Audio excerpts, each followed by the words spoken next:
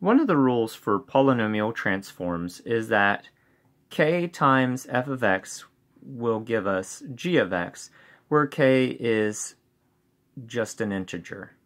So if we're given this function, we want to know what k is. So if the form is an integer times a function gives us the new function, and this is the new function, then there must have been another function that had been multiplied by an integer to give us this.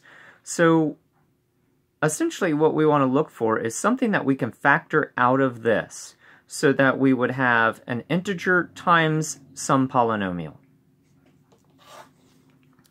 If we look at the coefficients, we have 3, -27, and 9. There is a common factor of 3 in each of these, and that is the greatest common factor in each of these terms within our polynomial, so we will factor a 3 out of this.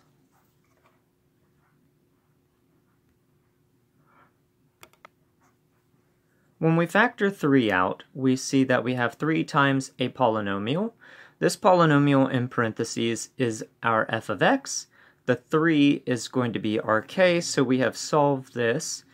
K equals 3, and f of x equals x squared minus 9x plus 3.